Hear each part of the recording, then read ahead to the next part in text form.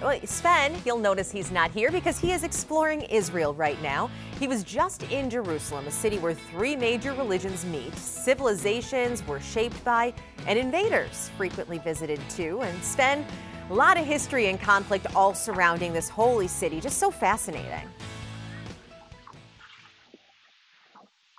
Yeah, and of course, as everyone knows, and we hear about frequently in the news, still a subject of conflict even in 2019.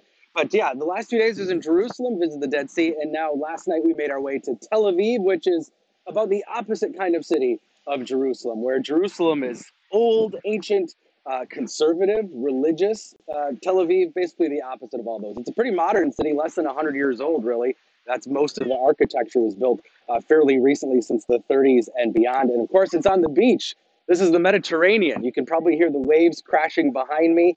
The Mediterranean Sea's easternmost extent hits, of course, the Middle East, or the Fertile Crescent, and then goes all the way west to Spain and Morocco, of course, and then further out into the Atlantic. But I was in Jerusalem last couple of days. I want to show you just a little bit of some of the interesting history and some things you maybe didn't know about the old city.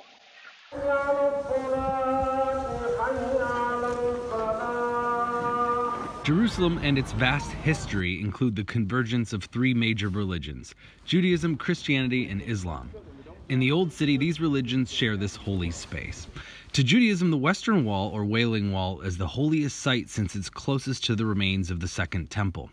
For Muslims, it's the shrine and mosque built on the same site. For Christians, it's several places, but the Church of the Holy Sepulchre is central. Emperor Constantine was the first Roman emperor to convert to Christianity. He sent his mother, Queen Helena, who was already a Christian, to try to find some holy sites to make pilgrimages to in Jerusalem. She determined, along with a few bishops, that this was the site where Jesus was crucified and buried. Turns out it was a Roman temple, though, to Jupiter and Venus. They tore that down, built the original Church of the Holy Sepulchre about 1,700 years ago. This was rebuilt, though, about 1,000 years ago, so the current structure is from the 11th century. But this, of course, is a center of hustle and bustle where people live, too.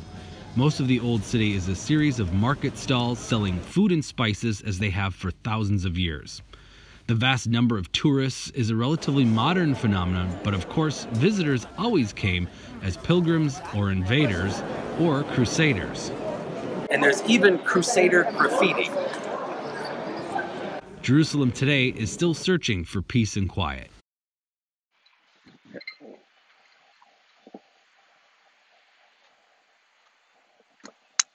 And there you're looking at the Israeli flag waving in the wind here, breezy on the sea, the Israeli flag. And yeah, it's about 86 degrees here, dew point of 70. It's a lot different weather than Jerusalem too, because Jerusalem's higher. It's kind of in the desert. You can see probably behind me a whole row of buildings. Think of this as like the Miami of the Middle East. All the hotels, a lot of restaurants, and of course, tons of beaches. You got miles and miles of beaches here along the sea in Tel Aviv, Israel. So this is the fun city in the country of Israel, where all the nightlife is and all the happenings are. And that's why we find you there, Sven. Yeah, I love the juxtaposition of the ancient and the new there. Just fascinating. Gotcha. Thanks for taking us along for the trip.